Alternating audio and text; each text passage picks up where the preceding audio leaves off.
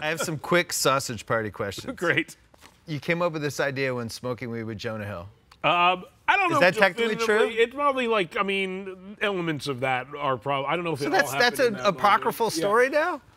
I think we were at dinner, actually. Okay. Like, we had probably smoked weed earlier in the evening, but my wife actually, like, remembers the dinner. I have a terrible memory due to the fact I've ravaged my brain. Right. But but my wife remembers the meal when we came up with the idea, basically, which was, what's the secret life of food? Like, what if food also just thought that a good thing happened when it got purchased and then it found out that it gets eaten, basically, was the original idea. And then it goes. So out of your top 12 weed ideas, where was this? Like, was this one of the It's top one of the 8? best ones. Okay, good. Pretty much every idea we've ever had, I've probably been somewhat stoned when we came up with it. I mean, if I had the idea after 1995.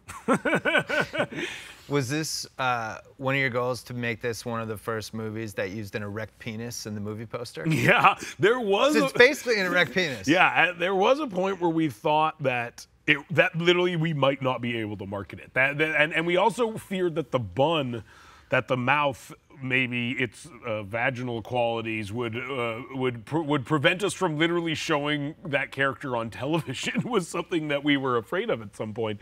But is that what you're calling it? Vaginal qualities? It looks like a vagina. That's and I just used the gentlemanly way of saying that. But I think that ultimately, because it's food, we fell into some weird like nexus or like loophole where they didn't quite know how to classify us, I think, and we got away with a lot of shit that I'm shocked we were able to get away with. Well, you got in the NBA Finals, which I thought was amazing. I know, they had to have that guy. Game 4 is brought to you by Sausage Party. I just pictured that guy in the booth being like, really? This is what I have to, really?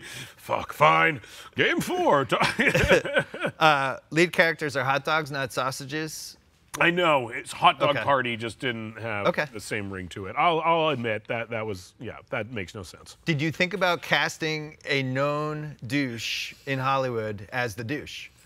Yeah, but because there are some known douches that there is, and Nick Kroll is not one of them. He's not right. a very nice man. But Nick Kroll is known for playing a douche, and he has a great douche character. Who would be a known douche to cast? I would say Jeremy Piven would have been great. Yeah, he actually I don't know if he actually is a douche, but he has a reputation of being a douche. He plays a douche very well. Plays a douche. Yeah, could have easily been the douche. Yeah, any entourage person could probably fit that role in some capacity. See, this is where I work for HBO, and I can't say anything now. There's an X-rated food. Oh, I just trashed Entourage on HBO. That doesn't happen very often. Wow. So, Freaks and Geeks, it's one of the most famous canceled too soon shows. Yeah. What happens to you if it doesn't get canceled too soon? What happens if it's on for like 6 years? I know. It would have been really interesting. Is that better or worse for you from a career standpoint?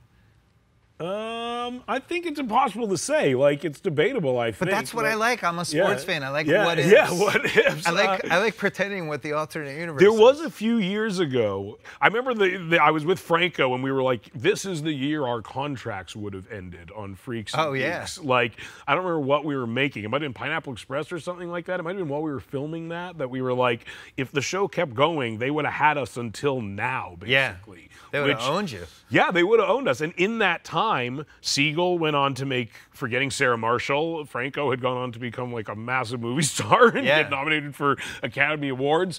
You know, I was able to get some movies made. Linda Cardellini had found a lot of success. Like, almost everyone had gone on to, like, you know, to the things that they now do. And I remember thinking, like, oh, that's funny. Like, they would have owned all of us. Right. Like, up until, like, not, you know, during all that time, basically. But it's not surprising. I feel like it was a show that, when I look at it, it fits much more in with today's TV climate than. That's the irony, right? It would have been. Yeah. It would have been the ultimate streaming show. It really just would have binge watched it. And it really holds up. I think that's why it's so popular now, is because it even when it was made was nostalgic and not set in its time. It has like a timeless quality to it because it never was like referential to the time when it was made.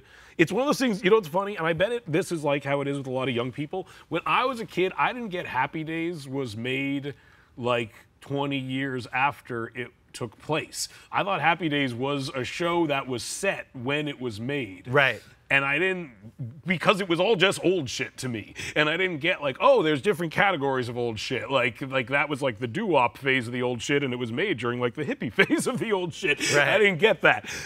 And I bet there's a lot of kids who think Freaks and Geeks was made when it's set and don't get that when we made it, it was actually like set 12 years before that, basically. Yeah, there hits a point where you just think that was before That was me. old, I don't yeah. really care. Who fucking knows? Yeah. And it makes me wonder like what old movies I like that are not set. Like Animal House is another one of those movies I didn't get was set in a different time than it was made until years and years and years and years after I had been watching it. Whereas Cruising, you know, is 1980. Exactly, that's it, 100%. One of the things I love about your movies, they capture what it's like when guys just hang out with each other and bust each other's balls. Yeah. Which wasn't in movies enough, and that's one of the reasons I love Swingers and Yeah. Good Will Hunting. Like, certain male bonding type of movies had that. Your movies always have that. Who's responsible for that? Is that you?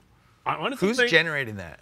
It's all of us. I mean, it's me and Evan. Like the dialogue, I think that is in a lot of our movies is heavily, inspired by just the first dialogue we started writing when we were writing Superbad, and our whole thing when we started writing Superbad is like we don't see movies with people who talk the way us and our friends talk. Right. Who have the sick, weird conversations that we're having. And probably the closest we were seeing to it were movies like Swingers and Clerks we were a huge fan of. One, yeah. We love Kevin Smith.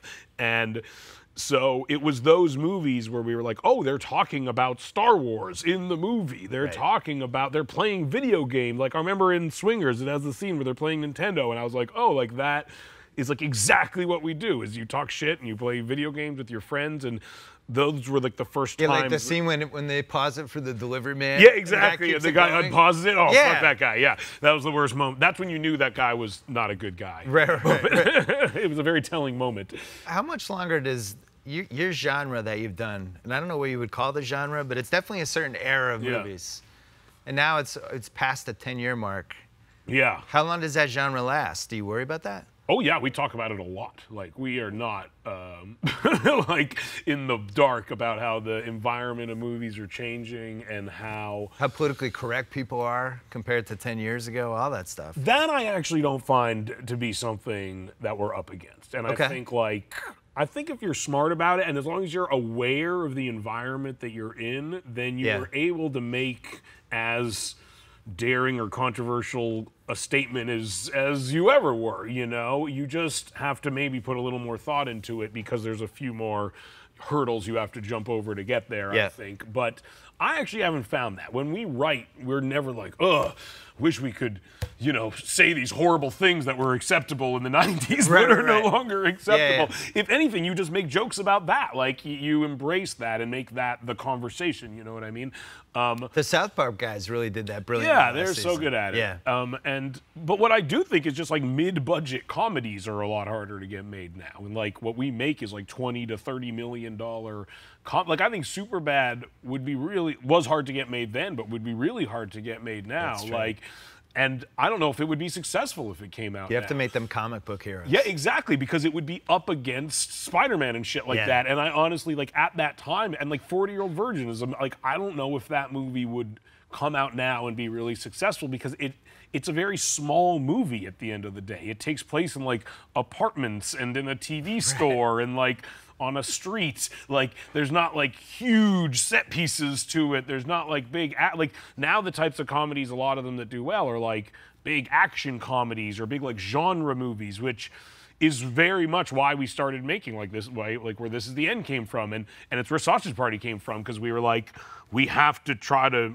do something different. We can't just keep making, and we've tried, like The Night Before, I think falls into that category of like a movie that maybe 10 years ago would have done a lot better. And I think it's a really great movie, but I think in this environment, it feels very small in some ways, because it's up against these giant things that just didn't exist when we were making Knocked Up and 40-Year-Old Virgin and stuff like that. They were just starting, but there wasn't like 7 of them a summer,